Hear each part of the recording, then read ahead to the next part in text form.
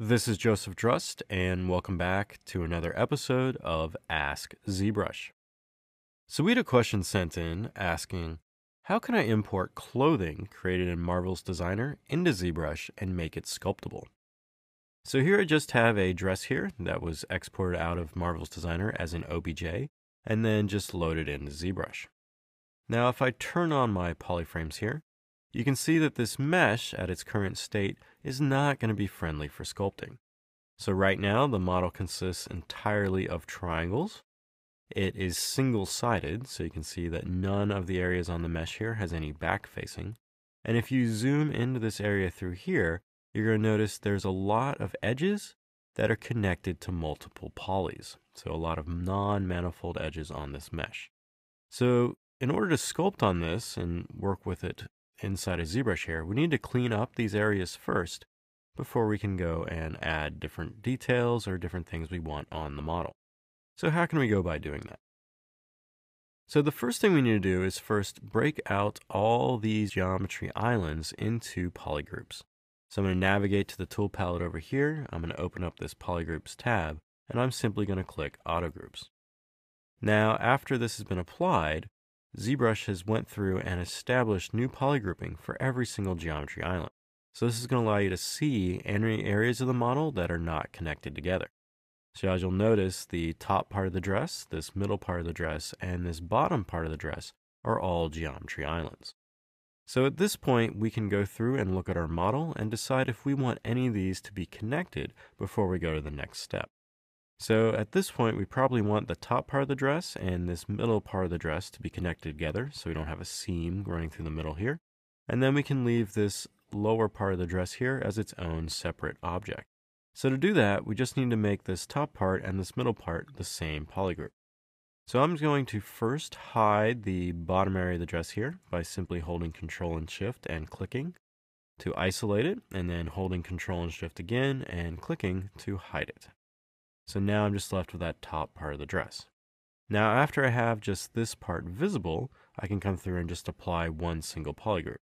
To do this, I can hit Control W on my keyboard, or I can navigate over here to the Polygroups tab over here and simply click Group Visible.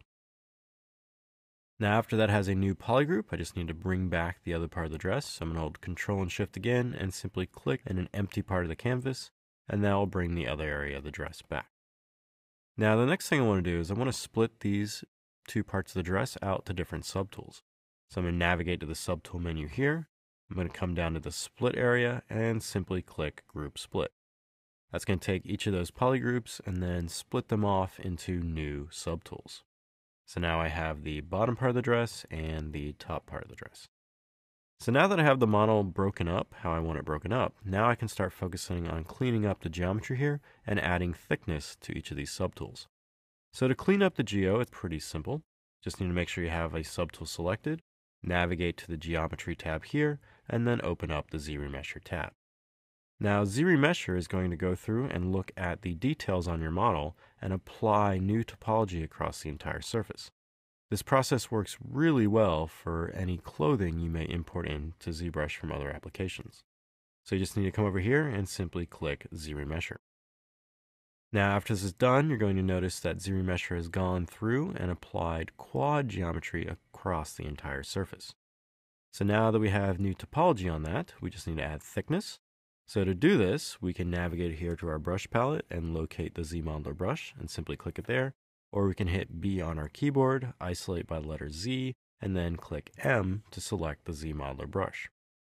Now with the zmodeler brush selected, if we hover over a poly and then press spacebar, we're going to get the zmodeler poly menu. And in here we want to change our target from a single poly to all polygons. So this is going to tell ZBrush that when we apply this QMesh action, we want to apply to all the polygons of our current mesh.